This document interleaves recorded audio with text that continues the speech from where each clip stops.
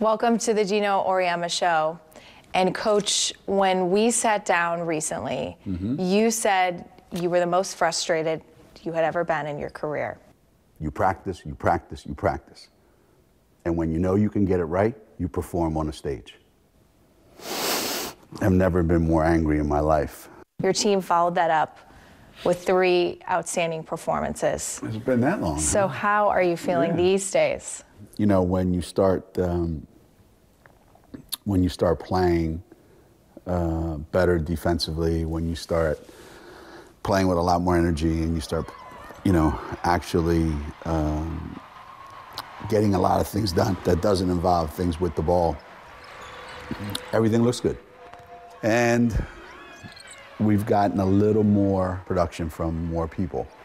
So it's not just, you know, the same 2 all the time. And we're in a better frame of mind right now.